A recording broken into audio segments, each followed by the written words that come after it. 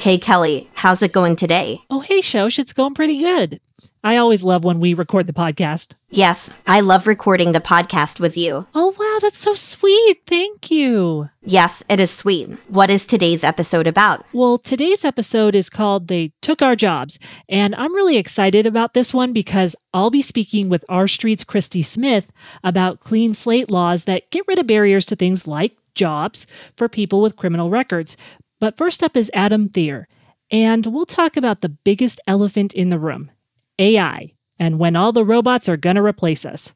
Oh, that's just fear-mongering, Kelli. Robots won't take our jobs. Let's change the subject of discourse. What did you have for lunch today? It's only 9:30 in the morning, Shosh. Have you already eaten lunch? That is not what I intended. I meant, what did you have for lunch yesterday? I don't remember what I had for lunch yesterday.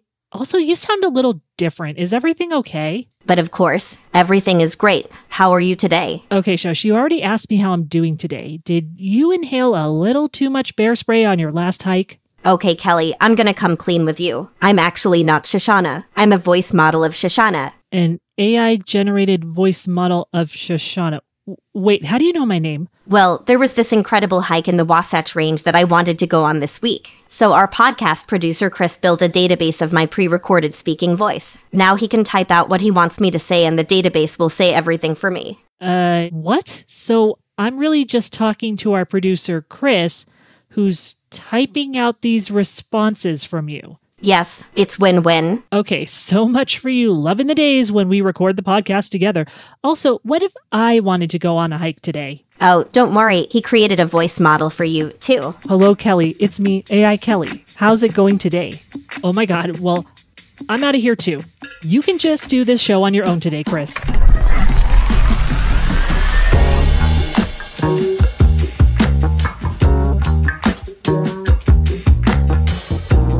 I'm Kelli Pierce, an award-winning journalist and digital media associate at R Street. I'm Shoshana Weissman, director of digital media and a fellow at R Street. And this is Red Tape. Hey, Shosh. Hey, Kelli. Is it really you this time? I think so, unless we're in the simulation. I'm not actually hiking today, although we had you fooled for a minute there, right? I mean, it did sound a little weird. I mean, I am a little weird. Maybe more than a little. But just to make sure it's clear for our listeners, this is actually my real speaking voice, but everything you heard before this really was AI Shoshana. I can't believe our podcast producer, who has absolutely zero training in this stuff, was able to create those voice models for both of us. It really shows how AI is becoming part of our lives in ways that we would never expect. And I think it's a good setup for what we'll be talking about today, jobs. Because while that model of you sounded pretty good, it wasn't so good that it could actually replace you as my co-host for the show, which I wouldn't want anyway. You sure? Positive. Well, I kind of think when you take enough humanity out of things, when you take out the stuff that makes it unique or have that personal touch, it sucks. Yeah, when I was talking to AI you, it wasn't quite human, right? So it does still seem like you need that human element whenever you are dealing with AI, right? You know, you need someone to sort of sort through all the choices that AI makes. But a lot of people are worried that we're going to have robot overlords soon. So I have to put a question to you. Are you ready to hear all about our new robot overlords? I, for one, welcome our new robot overlords. That's wonderful because we have just the man to talk about it. Adam Thierer, he's R Street's resident senior fellow for technology and innovation, and he thinks and talks a lot about the coming wave of AI. I know we like to joke about the robots, but the real question is, will they actually take our jobs or make them better? Well, I guess you're talking to the real Adam, unless we've scripted and made his voice into a robot voice. But assuming it's the real Adam, here's Kelli's conversation with Adam. So, Adam, what's the right way to greet our robot overlords? Is it a queen wave, a curtsy? I want to make sure I die last, and being nice might help. The right way to greet our robot overlords is to understand that they're not our overlords, but they'll just be our friendly companions, hopefully. And we would greet them the same way we would greet anybody else, with a friendly smile, hopefully, and maybe even a handshake. That's very nice. Very into equality here. And I want to start a little bit big picture. We hear this word artificial intelligence all the time. What is artificial intelligence? Yeah, well, artificial intelligence is a hotly contested phrase. In fact, the General Accounting Office of the U.S. government has noted that it's a term of contention and that there is no single universally accepted definition of AI, but rather differing definitions and taxonomies. We can sort of try to simplify it a bit and say that AI involves the exhibition of intelligence by a machine, and machine learning refers to the processes by which a computer can train and improve an algorithm or a computer model without step-by-step human involvement. So that, in a nutshell, is artificial intelligence. But once again, nobody has really come up with a consensus definition of the term. What are some of the other definitions that are floating out there? There's very long-winded ones that try to get very, very technical, but often they become circular and use the term artificial or intelligence when defining artificial intelligence. But really, the more interesting thing is when people ask me, like, well, how do you define just intelligence? Because that's a really interesting question. We humans have struggled to understand our own intelligence and define it forever. And now when we talk about artificial forms of intelligence, it presumes that we've even come to a consensus on what we mean by human intelligence, and we probably haven't. So we don't know what the definitions are. We're not quite sure, but it seems like every person has a different perception of it. And regardless of their perception of AI, whether it's like the singularity or something very different, there does seem to be a lot of concerns around it. And the most basic one, I feel like for most people, is, will it take my job? Is that concern legitimate, overblown, or maybe depend on the circumstance? Well, it's a quite understandable concern. It's the one that's been around for the longest period of time with the world of technology and innovation. As soon as machines started to develop and enter into our lives, our workplaces, whatever else, it became a concern for anyone who was doing a job. And so we have famous studies of the Luddites and other people who rebelled against machines. But this anxiety is really timeless. And yet it's the kind of thing that when you step back and think about it, every single job that we have in society today is thanks to technological innovation. And in some way, shape, or form, it involves the invention of new tools, new systems, new machines to make our lives better and give us more opportunities and no jobs. And that's something that I think people consistently forget. And just to put this in perspective, compare the 1940s to today. Are we having the same jobs? No, we're not. In 2018, there was a report put out by MIT, a Blue Ribbon Commission, called The Work of the Future, Building Better Jobs in the Age of Intelligent Machines. And they had this amazing statistic that said in 2018, 63% of jobs in new occupation titles had not yet been invented as of 1940. We did not even have a vocabulary in 1940 to understand 63% of the jobs that exist today.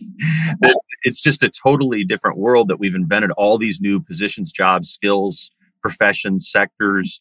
And so we often just have an impoverished imagination about the future and what humans will do to make it better.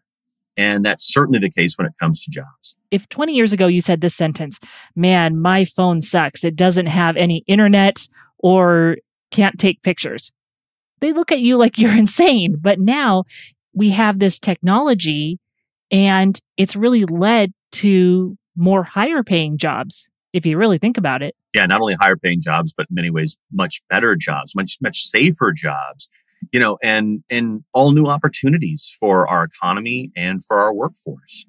I tell the story in my new R Street paper on this issue. I tell the story of the field of calculators. And there was a time in the post-war period when we had an entire profession of humans called calculators. And these were the men and women who did the hard math for government agencies and for companies and for universities. They did the math in front of a chalkboard or on paper that basically couldn't be done by a machine yet. And then the 60s came along and so did mainframe computers. And in very short order, we stopped talking about human calculators and started talking about machine calculators. And the profession of calculators was eliminated. Well, that wasn't the end of the story. The story continued on because those human calculators then had their time and abilities freed up to utilize their creative juices to do far more interesting and important things for society. And those women and those men gave us the personal computing revolution and the internet. They only had the ability and time to free their time up to do that because they got rid of the menial task of doing basic math on a chalkboard or by paper. And so that story has been told again and again and again throughout history and other professions. And yet every time a new technology comes along, we have a panic and say, oh my gosh, we're going to lose this skill set or this profession. And we might, but we don't think hard enough about what might be next. There was this really interesting interview recently with Dr. Michio Kaku, the very famous physicist.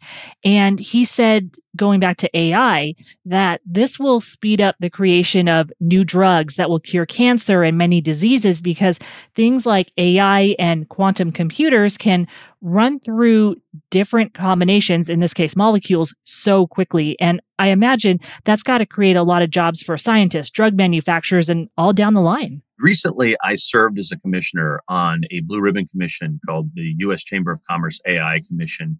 And we got to go out on field visits. And one of them we did was at the Cleveland Clinic, which is one of America's most prestigious centers of medical learning and treatment.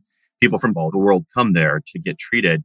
And we got to meet with the head of the Cleveland Clinic, Dr. Tom Mihailovich. And he started his remarks to us with an amazing number. He said that when he was starting out to be a doctor in the 1980s, the overall corpus of medical knowledge, the overall body of medical knowledge out there was doubling, he said, roughly every 7 years. He said today, by contrast, the overall body of medical knowledge is doubling every 77 days. So from 7 years of doubling to 77 days of doubling of medical information in our modern world. Now, the only way that our doctors and scientists and nurses are going to be able to take advantage of all that information is through the power of machine learning and artificial intelligence. And that's exactly what the Cleveland Clinic and many other organizations like them, like the Mayo Clinic and others, are doing. They're utilizing machine learning and artificial intelligence to help them in what economists call complex human-machine interactions.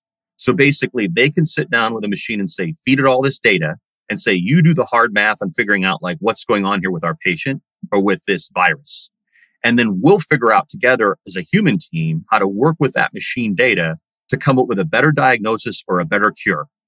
And this is happening every single day at that center. This is about solving chronic disease, about early detection of heart attacks and strokes. It's about curing cancers we've never been able to cure. This could change everything for society. And that's just in the field of health. We could talk about this in the field of transportation, in finance, in all sorts of other fields. Going back to that interview with Dr. Kaku, he pointed out that the battery technology is possibly going to improve exponentially because of things like AI and quantum computers. Yeah, absolutely. You think about fields like energy, transportation, so many others. We're basically having the ability to do really, really hard, complex things at the speed of light now because of these technologies. And that, again, frees up our minds in many fields, especially not just health, environment, transportation, but many others, to basically go and think creatively outside the box because we don't have to do those hard things anymore. So, this is why I think about it more like in terms of AI being our sort of co-pilot or our robotic companion to help us out with those hard things. And that's a very interesting point because it is not taking the place of human creativity. You're saying it's adding to it. Absolutely. We are seeing these so-called complex human-machine interactions at work for the better. And that it's not machines, completely replacing humans. It's collaborating alongside them and aiding them in the tasks that they're doing. And when you think about it today, if it's the case that like AI and robotics was going to eat all the jobs, as some people say, well, then why isn't everybody already unemployed? I mean, robotics has been taking over the workplace for many, many decades. But over the last decade, as I point out in my new R Street study, it's greatly accelerated. And yet in the firms that have invested the most, like Amazon and others, in robotic technologies, they have explosive employment growth. Now, that seems counterintuitive to some people, but it really shouldn't be because human needs and wants and skills are almost infinite. And we just haven't freed up people's minds to do new and better different things with their creative juices. And so now, working with machines, we can figure these things out faster and create new and better opportunities for the world. That reminds me of one of my favorite films, Desk Set. It's this 1957 film with Katharine Hepburn, and she is a human encyclopedia. And she gets really nervous because all of a sudden there's going to be a quote unquote electronic brain in her office. And it's those massive computers that take up the entire room, right? That possibly could do her job for her. And at the end of the movie, I know, spoiler alert, 65-year-old plus movie, actually, it ends up growing her department. Even in the 50s, that was a very big deal, right? Will the machines replace us? And that movie was showing, no, it's actually going to enable you to do more.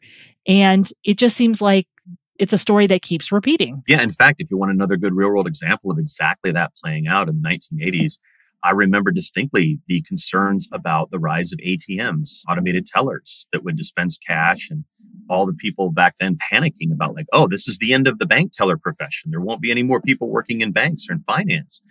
Well, the reality is that we have more bank tellers than ever before. Now, we don't call them bank tellers anymore because they're not standing behind a piece of giant glass or some steel bars handing out cash with their fingertips.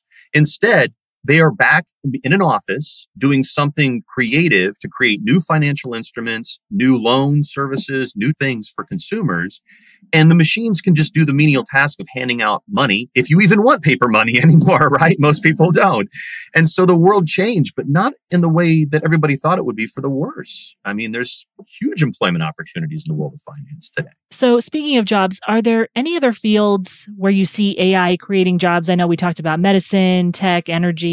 Anything else on your radar there? Well, yeah, there's a lot of different professions where I think AI can have positive employment effects, and some of them can be counterintuitive. I'll tell you a funny story. There's been an effort recently by the Teamsters, which are the truck drivers, unionized truck drivers, to stop any sort of driverless car legislation or any other bill from moving forward at the state level.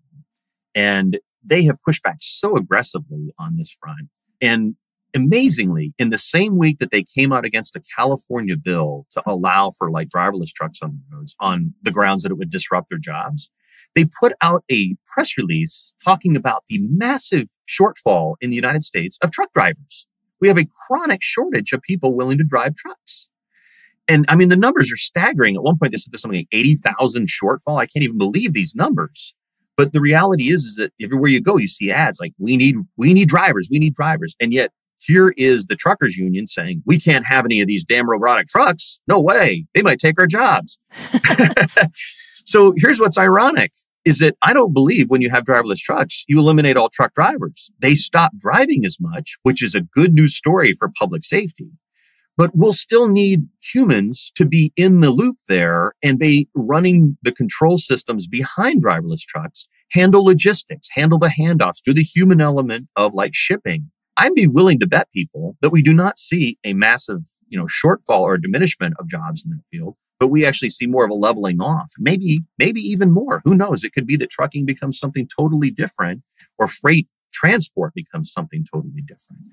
Every single day in the United States, 6,500 people are injured and 100 people die due to traffic fatalities. And 94% of those accidents are attributable to human error. This is government data. 94%. Why? Because humans get the 3 Ds: drunk, drowsy, and distracted. And who gets more drunk, drowsy, and distracted, or mostly distracted than anybody else? Truck drivers. And so that is a chronic public health catastrophe for the United States, totaling over 40,000 people who die each year. And the point is that like there could be corresponding benefits beyond just like jobs and new economic opportunities. There could be safety benefits, could be profound, right? So this is why we have to think in a more broad-based way about the value of AI and robotics. I do want to pivot to people's fears around AI when it comes to jobs, because there might be instances where AI very well replaces some of those jobs, and making a career change or having your job drastically changed, that's really hard, especially later in life. What do you say about that? Well, we have to come up with some good solutions there. And it's hard because we've tried in the past to come up with solutions for worker displacement in other contexts. But the problem is all of our attempts to use big government programs to do this have ended fairly miserably. But here's what we really need to do. We need to find a way to tell people like, look, you're going to have to probably be comfortable with the idea that at some point in your life, you will have to find new employment. And this has been happening in our economy for a long time. It's no longer like set it and forget it with jobs, right? My dad had the same job for 40, 50 years because he worked in the steel industry until he didn't. It was gone. We've got to be far more agile, nimble, responsive, and resilient. And one way we can do that is on the fly training. And the best way to do that is in a localized way with industry, government, and community colleges in particular, or other colleges working together to come up with plans and processes and systems to help people find those new skills in real time really, really fast. And that means we're not going to have grandiose plans. We're not going to have a 10-year plan for retraining our workforce. We're going to have a 5-week plan. It's going to have to be really, really quick. And it's going to have to involve collaboration. It's got to get rid of the political nonsense and say, let's not make this about politics and everything else. Let's make this about people working together, especially at the community level, to retool and retrain. Yeah, I think of coal miners early in the 2010s, their jobs were going away. And then you had a lot of people telling them, learn to code. And then we've been hit in these past few years with a massive journalist layoffs. And they have been told, hey, go learn to code, go into STEM. And it's not that easy to just, it's not like flipping on a light switch, right? It's not that easy to transition for a lot of people. And so it does seem like in this instance, maybe it's something where a business might take the lead to take on somebody and retrain them. What do you think about that? Absolutely. And that's what's actually happening. A lot of major employers today are trying to find ways to partner with local governments, university systems, especially community colleges and other places, to figure this out in real time. And it's scary when you have this much uncertainty associated with job loss or job retraining of any sort. I was asked in recent interviews, do you think your own job will be around in another 10 or 15 years? And I said, I don't know. I think it will, but it'll be very, very different. I'll be relying on AI tools to basically help me do some of the basic things that either I do for myself or a research assistant does for me. So, it's a new, different world, and it's hard to get used to the speed at which things unfold. But I continue to be very, very bullish on the idea that humans do find ways to be resilient and reinvent themselves again and again. And I think they're going to do it again. And it always does seem, this was a point that we brought up in the alternative energy podcast episode that we did, that government is playing catch up to business or technology.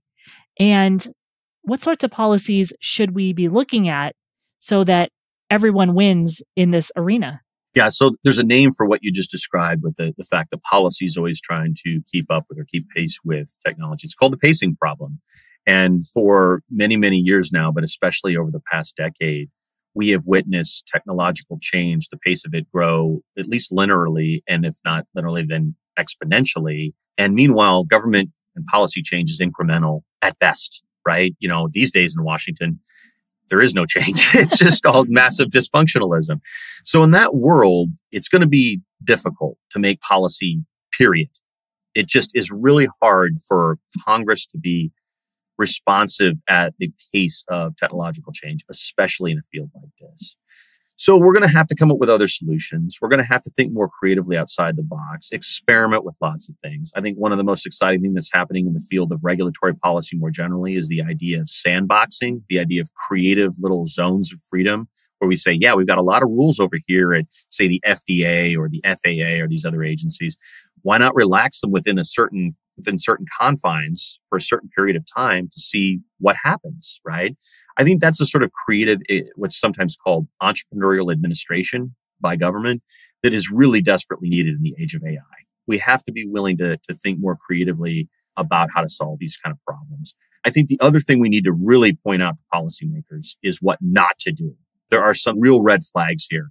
When Bill de Blasio was mayor of New York and then went to run for a Democratic president bid, he put forth the idea of a federal automation commission that would review any job losses and any employer that wanted to use any sort of automation or robotics. That's crazy. I mean, that's basically saying you've got to have a permission slip before you can use any sort of automation or AI in your workplace. That's just going to destroy innovation in the United States. Equally misguided would be the idea of robot taxes, the idea that any sort of automation in your workplace or robotics, you get a hefty tax to somehow pay for some sort of other program. Well, that's just going to be a massive discouragement for any sort of productivity enhancements in a workplace that involve AI, algorithmic systems, or robotics. We don't want that either. So it's very, very important that we not derail the benefits of this technological revolution, but instead find better, more pragmatic solutions in a bottom-up way. I do want to end with what the future looks like with AI becoming more a part of our lives. Can you put it into Chat GPT and tell me?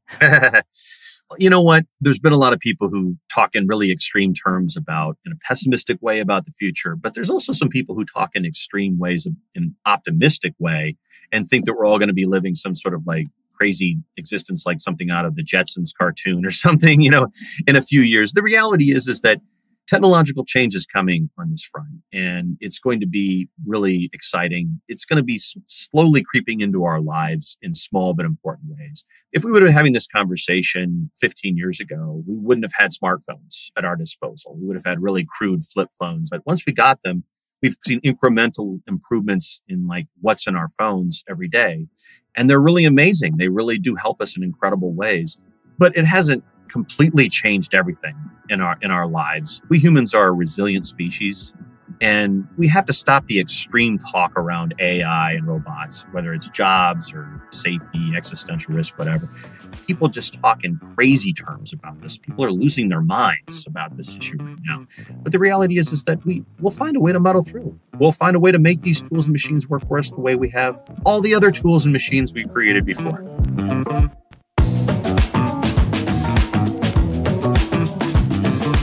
So I'm really glad that you talked about Michio Kaku. As a kid, I used to watch his stuff on quantum physics, and I'm really interested in quantum physics and also the desk set reference, because the movie itself gets to the really good point around AI and that it's a human helper. Yeah, absolutely. Now, first of all, you do not have to be ashamed of your love of Dr. Kaku. He is amazing. He is absolutely amazing. I love him so much. However, I want to address, though, that for now, it can be scary for some people out there. Some of them, they don't have secure jobs. Maybe they have a bad boss. So when they see that technology is coming, they go, oh my God, am I on the chopping block next? Tech can be such a helper and it can stop burnout. And that's the way I tend to think about it, especially with like automation and AI, that it helps prevent burnout. And then in the, in the business sector, like we're in the nonprofit sector, but in the business sector, I feel like there's this misguided thing of like, oh, they're just going to replace people one by robots. But if you want to grow, you need people to manage those robots too. Like Microsoft Excel didn't replace people. It made their jobs easier and let them work with data way easier. Well, with all this talk of robots, you can forget that people face barriers to employment now. And that leads to our next conversation. After the break, I'll talk with Dr. Christi Smith about something called clean slate laws. Red Tape from Our Street. We'll be right back.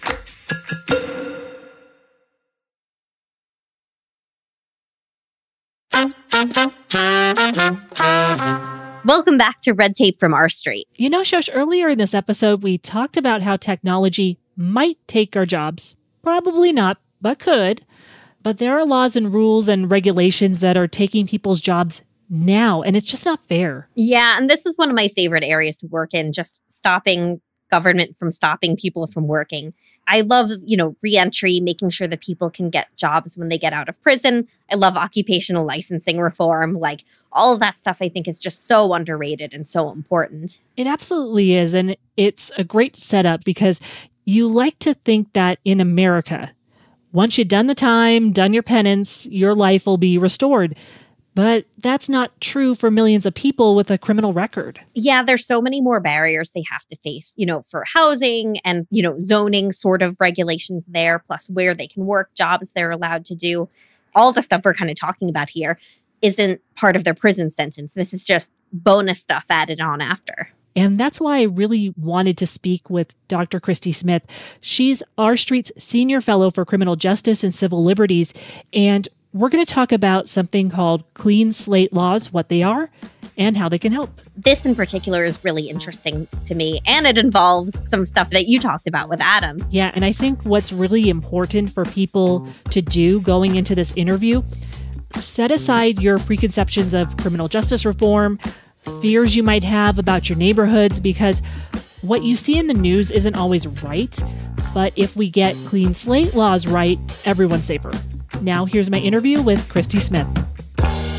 So, Christi, public safety concerns are very real, and we're going to get to them in a little bit. But first, what are we talking about when we talk about clean slate laws? What do they do? So clean slate laws automatically seal the old arrest and conviction records of individuals based on what they were arrested or convicted of, and also based on the timeline with which they've established that they can remain law-abiding. There's also something called petition-based sealing as well. Yeah, so petition-based sealing, or the notion that somebody's record should not haunt them for the rest of their lives, is not a new concept.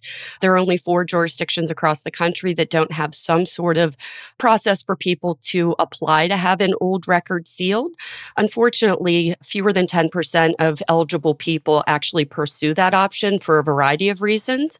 And so the clean slate laws are designed to bridge the gap between somebody who's eligible to have their record sealed, but who has not pursued that opportunity in the petition-based sealing realm. It's surprising to me how many Americans have a criminal record that would qualify under clean slate or even petition-based sealing. Yeah, so there are an estimated 70 to 100 million adult Americans with a criminal record that acts as a permanent barrier to their ability to establish basic life necessities like stable housing, stable and suitable employment. In fact, 1 in 3 Americans has a record that hinders those abilities. So automated record sealing is really critical in restoring the opportunities for these individuals so that they can remain law-abiding and not have to resort to crime in order to support themselves. What are some of the misdemeanors that are eligible under clean slate laws? Retail thefts would be eligible. Minor drug offenses, marijuana offenses, and cannabis offenses tend to be more closely tied to clean slate. Even in states that have not passed broad clean slate legislation, they're really focused on marijuana offenses, low-level drug offenses, shoplifting, retail theft, and things like that. Now, do we have any data on how it's going with clean slate laws in states like Pennsylvania that have them? Because I'm sure people are pretty interested in how automatic expungement is helping people with those criminal records really fully get back into society. In Pennsylvania, in particular, we know that 40 million cases have been sealed that benefit 1.2 million of the nearly 3 million individuals who have a criminal record in Pennsylvania.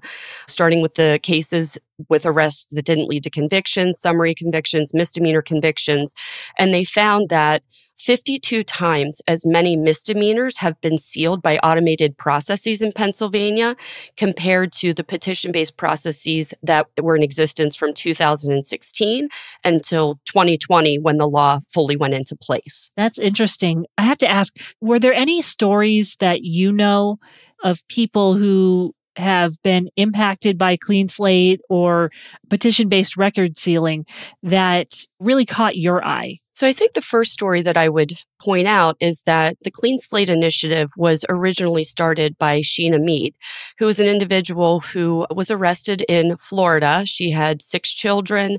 She had written a check to Walmart for approximately $86.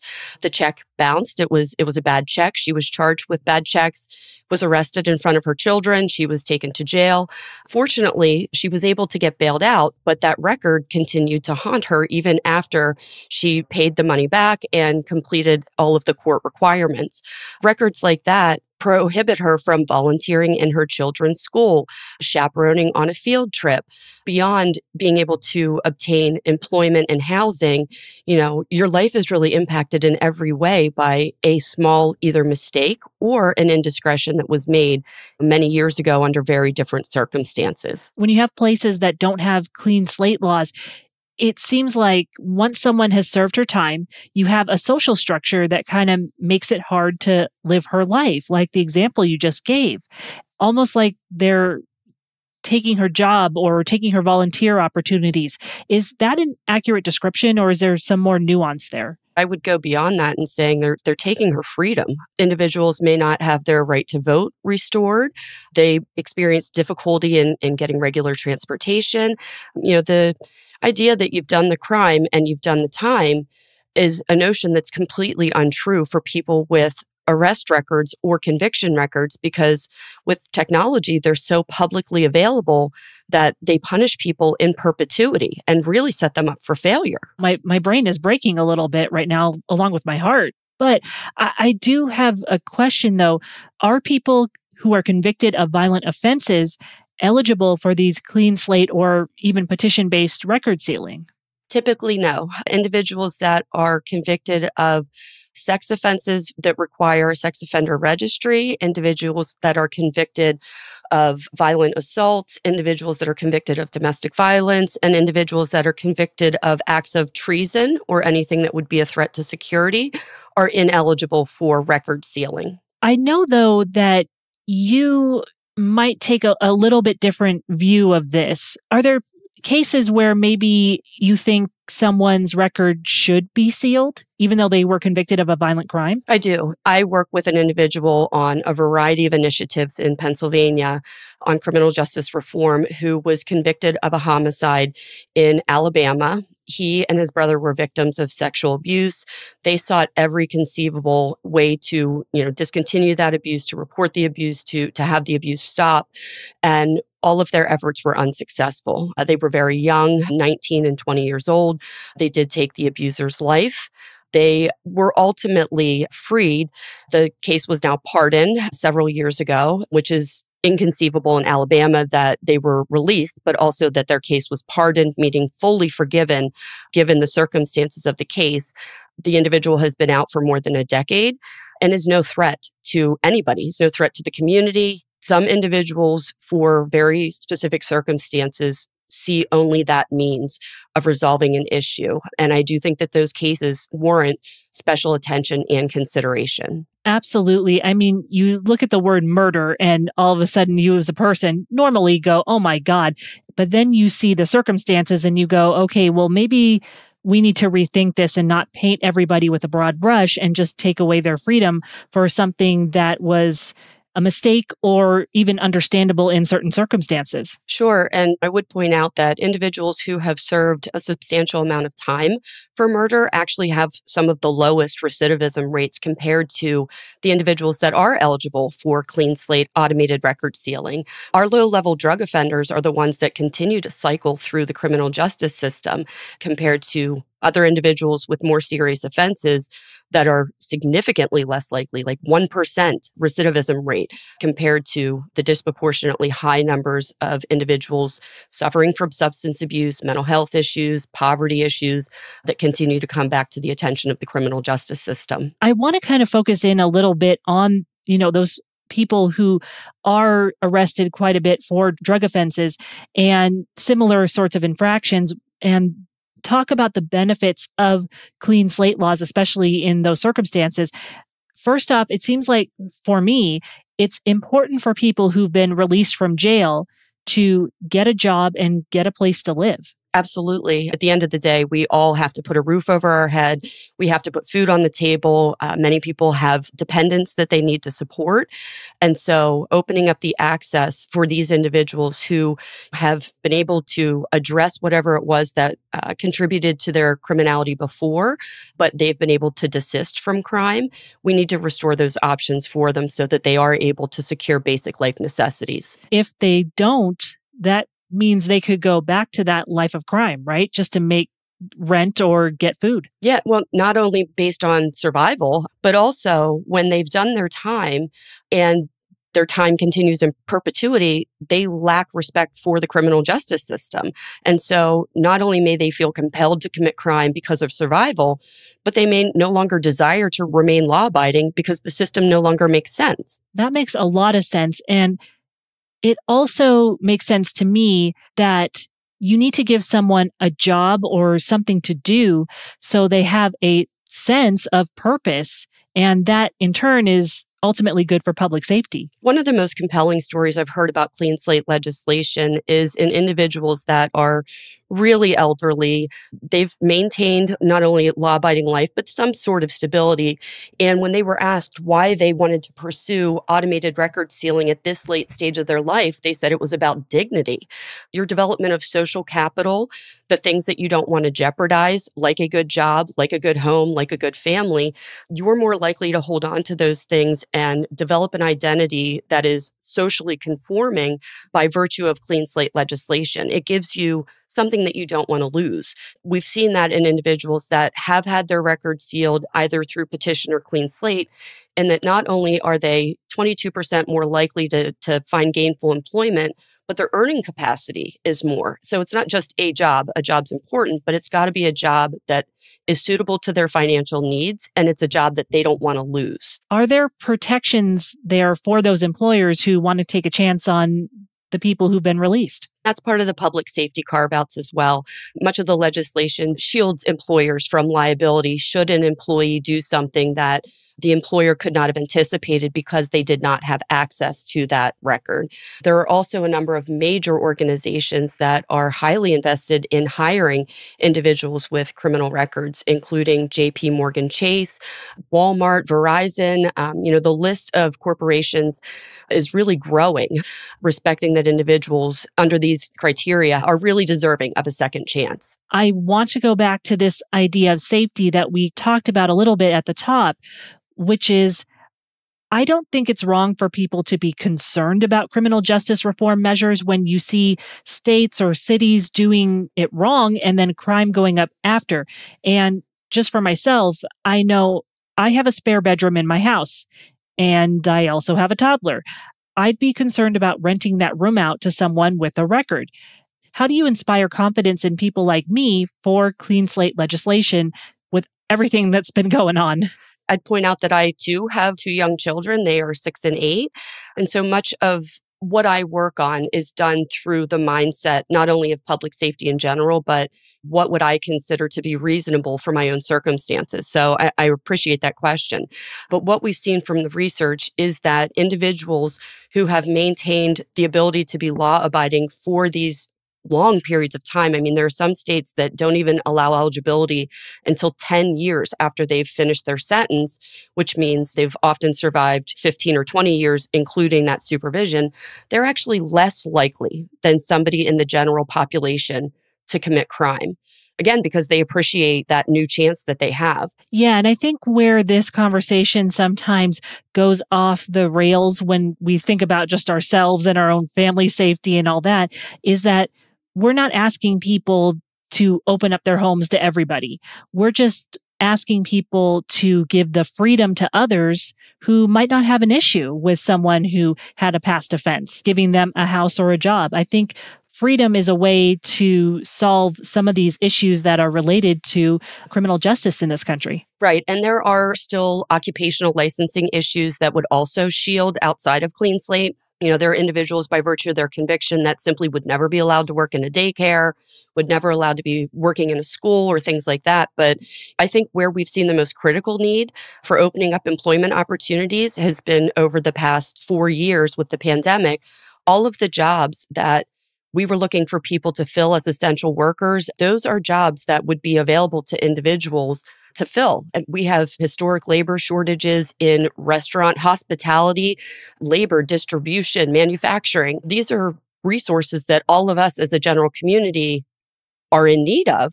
And we have people that are willing and capable to do the job and who would probably do it very well.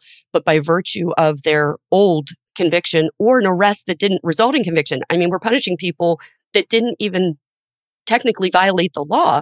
We're barring them from those opportunities. Yeah, absolutely. And it just seems so unfair to people, not only the employers, but also the employees. Because when you think about it, I mean, once someone has either served their time or let's say they were found not guilty or someone else was arrested for the crime, they need some place to go. They need a job. They need a house. They need opportunities. And we have laws in place that are it seems misguided and getting in the way of letting people flourish. We do. And that's why Clean Slate is really important, because it does open up those opportunities so that individuals can rent an apartment or they can obtain a loan to buy a house. They are no more threat to the general community than anybody who has not been arrested or convicted. So why are we not letting them fully participate in our society, contribute to our economy, and keep our communities safer? I have to ask, lastly, what's the way forward on Clean Slate? Because a lot of these tough on crime policies really haven't been effective. They've been very detrimental to people. So what's the way forward when we're talking about clean slate laws and even petition-based ceilings? So the tough on crime laws, I just want to point out, are what got us at this situation. That's what's responsible for 1 in 3 Americans having a criminal record that acts as a barrier. And so to rectify that, we look at the federal government to set the standard or to send the message that clean slate legislation is important and that other states should adopt it. Clean slate at the federal level would be impactful, but not nearly as much as the state level, because that's where the majority of individuals are processed through our criminal justice systems. So I think that the pathway forward is a really thoughtful state-by-state process that needs to be undertaken, and then an appropriate timeline for implementation so that you don't just say, let's pass the law and start wiping away records, because that's going to be deemed a failure. This is a really thorough, thoughtful analysis of who in your state you feel would be eligible, under what criteria, how long do you want them to have to remain law-abiding before they're eligible, and then making sure you have the infrastructure to be able to pull this off. So, Christi, at the end of the day, what's the bottom line? What should our listeners take away from this conversation? Clean slate is one of the least controversial types of reform. It's a very small portion of the offending population at this point that is eligible. Again, the people that have been arrested but not convicted, summary offenses, misdemeanor, even low-level felonies, but they typically restrict it at 1 felony only. So those aren't the hardened criminals and the threats to the community that people tend to fear. Clean slate has bipartisan support. It has bicameral support. It's advanced quickly in the states, considering it's only been 5 years, and we've got 11 states that have some form of automated record sealing, and we've got the federal legislation. So this is one of those areas that is not a hard sell to the general population. 70% of the population supports it.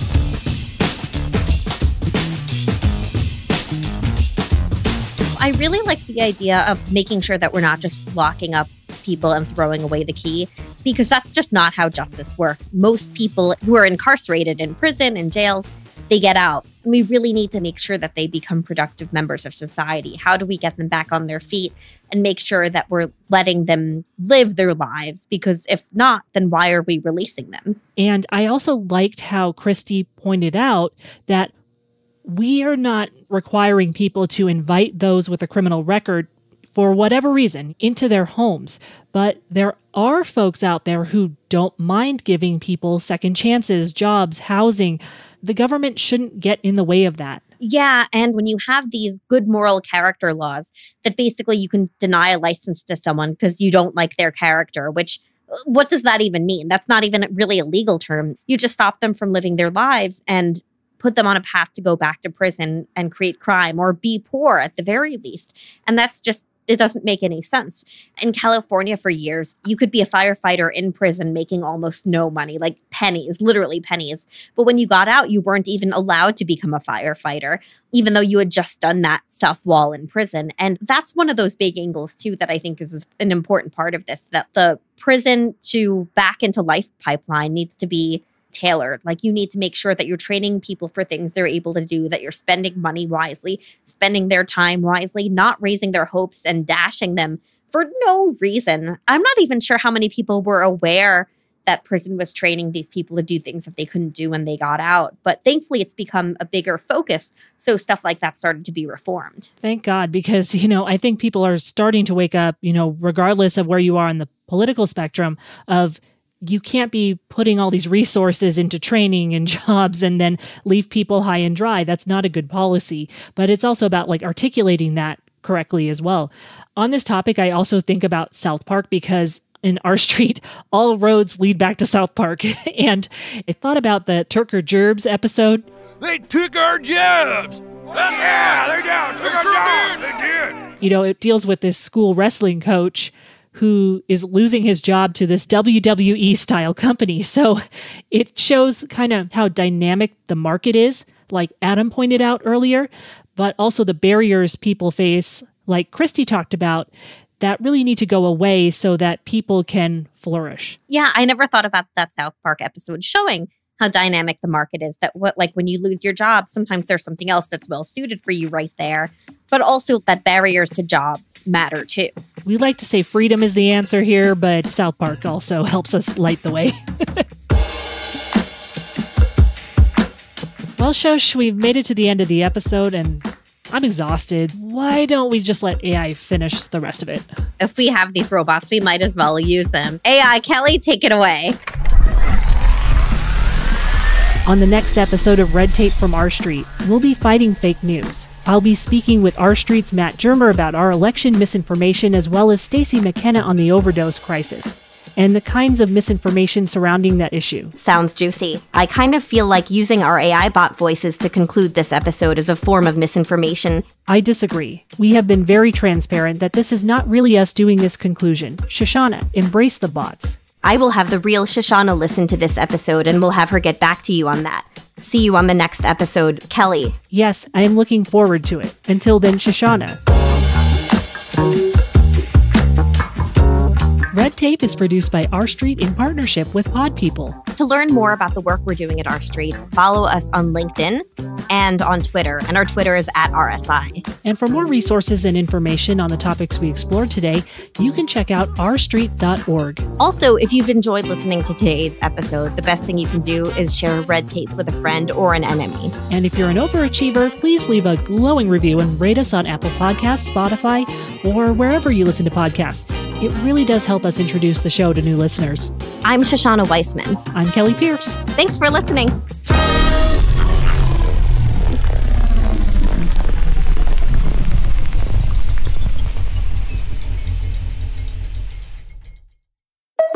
Pod People.